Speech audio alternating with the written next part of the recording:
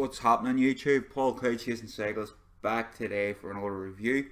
Sorry I've been away for a while, family holiday and some work commitments and stuff. Hasn't helped matters.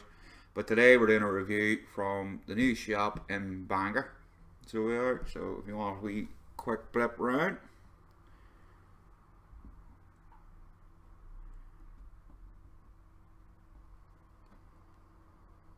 All our samples. So yeah, well kitted out. But today we're going to do a review on the new Koopor Primus. So we are. Been playing with it there the last few days, get the grips with it and stuff before I done the review. So I'm well happy with it. So I am. One or two wee flaws that I've found, but everything else makes up for it. So what we'll do is we'll dive down, take it up close personal look at it, come back, talk on it. Cheers. So here's the box, guys. Front of the box has a picture of the device.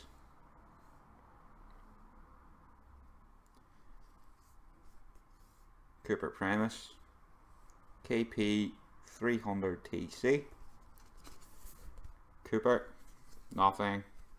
Barcode, scratch and sniff all your codes and stuff, color, blah blah blah.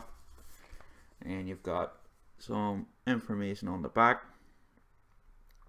specification, size, weight, material zinc alloy, output power 1 watt to 300 watt, your cautions and QR codes.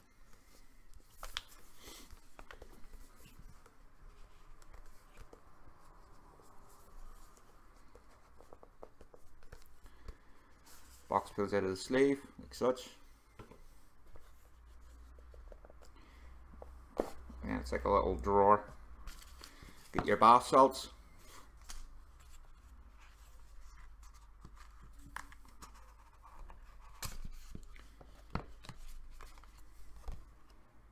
Customer card.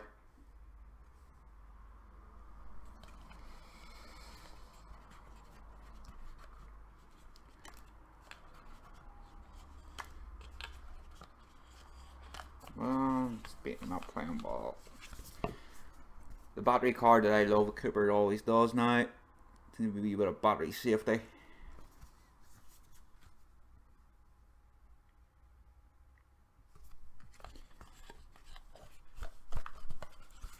And then the user manual. I would advise looking a wee look at the manual because there is a wee bit of functionality you need to learn.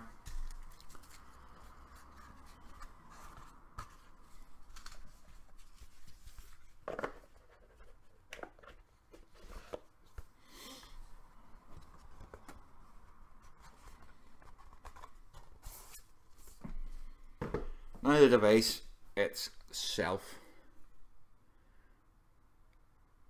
reminds me of like a Dick Tracy walkie-talkie. I know you remember Dick Tracy, that kind of thing. It does smudge up around here. It's more like chrome,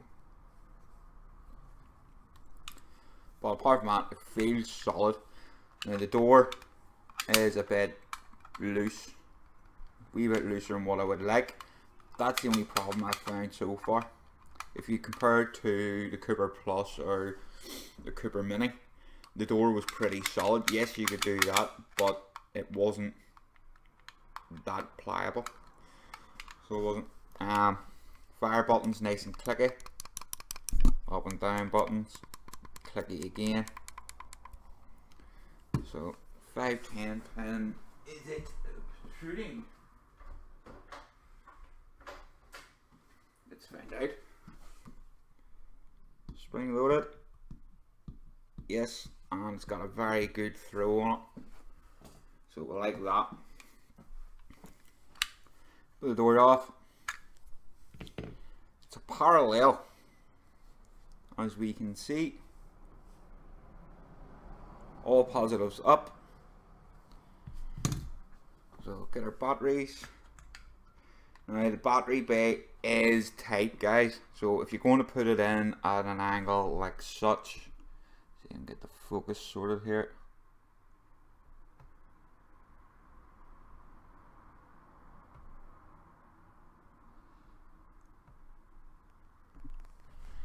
You're going to go in an angle like such, it's not going to go in. You literally have to have it perfectly flat and it just pops in.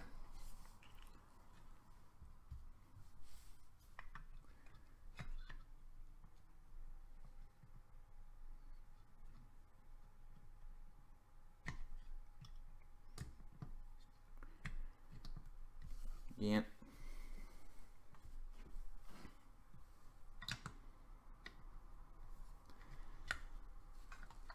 So that's my only two qualms really with the device, is the door and the battery bay.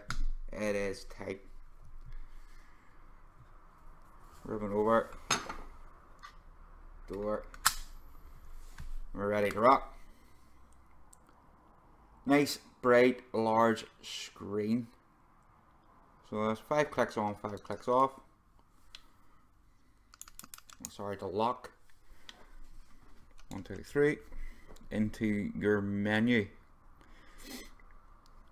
and you scroll through as such.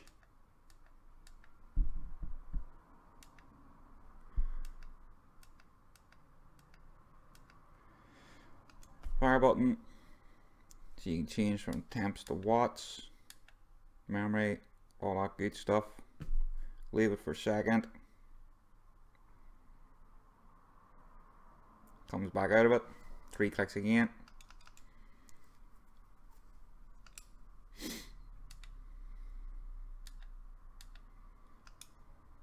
And magic soft, normal, hard, max.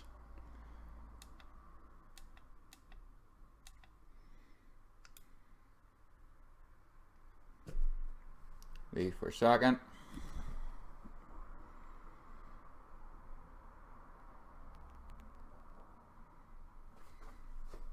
And then the down button and the power button brings you automatically into that as a quick setting, and the up button and the power button brings you into your modes for quick setting as well.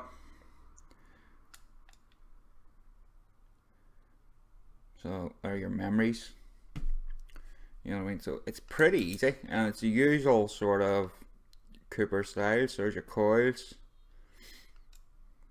You know what I mean? So stainless steel, nickel, titanium, stainless steel.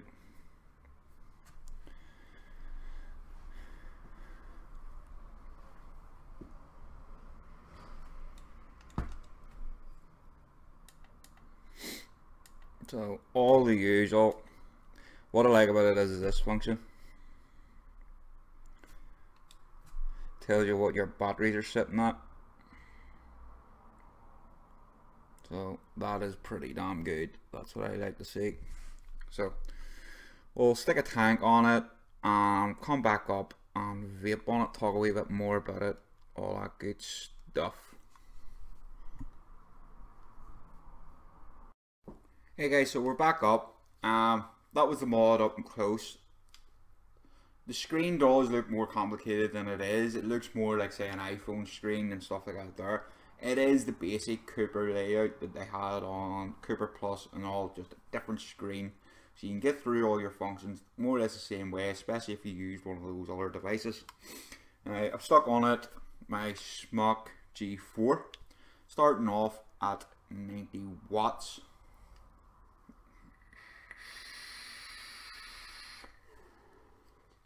Having a quad stainless steels, it's reading out at a 0.1 dead. So it is. So it is it's a very accurate device. So it is. Like I say, it's nice and solid. The only two problems I had with this device was the door being very loose and the battery bay being very tight. The battery bay makes up for the door being loose, so you don't have to worry about your batteries falling out in a hurry. You know what I mean? So that's good in that way. So bump up. I had this at 300 watts yesterday. Anybody that's on any of the NI vaping community group would have seen that. So we'll go up to 150. It is a really fast scroll, guys. I meant to actually show you that in the up close, so we'll try and do it here. There's 1 watt.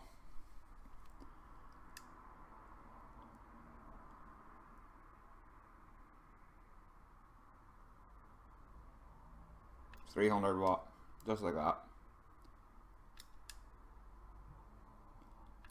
So it does make a pain if you're trying to get the specific watt. You have to sort of stop every now and again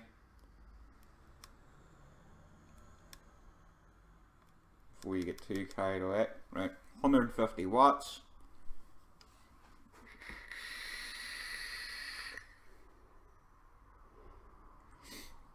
Oh, I love that juice. Oh no, Slaughter Pop Grape White from Lost Art. Awesome. 25 quid for 120 ml. You can't go buy that too, and you need that kind of juice for this tank. It just guzzles it.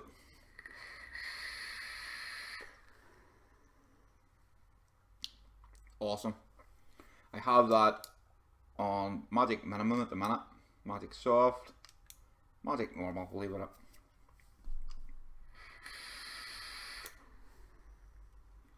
Awesome flavour. Go up to 200.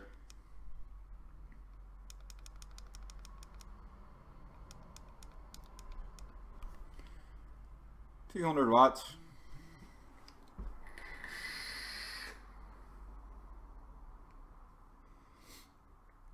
Amazing. And you can feel it's giving you that wattage, so you can. Anybody who've watched my review for the G4, I had it up to 200 on the reload, and I could just puff on it, no more. Whereas this here, because it's parallel, you're getting that nice flavour, and you're getting the wattage working properly. 250.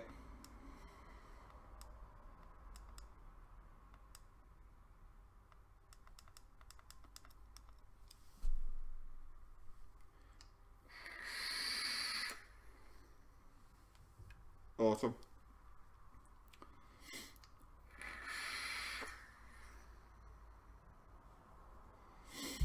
It definitely works, guys. Like I say, it's robust.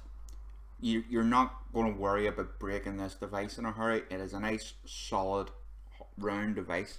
All day, you can carry it. It's not too heavy as well. Yes, it's beefy. Yes, there's a bit of weight. You get 3 batteries in there, guys. It's going to give you that weight. And it's a zinc alloy.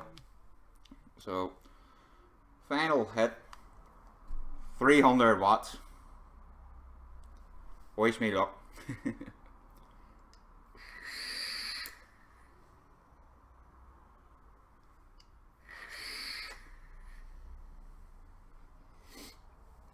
And there you go, 300 watt hit. So it works.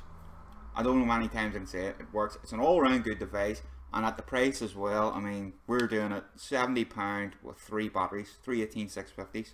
So you can't go wrong with it. It's a nice, solid, all-round good device at a good price. I mean, where else would you get it?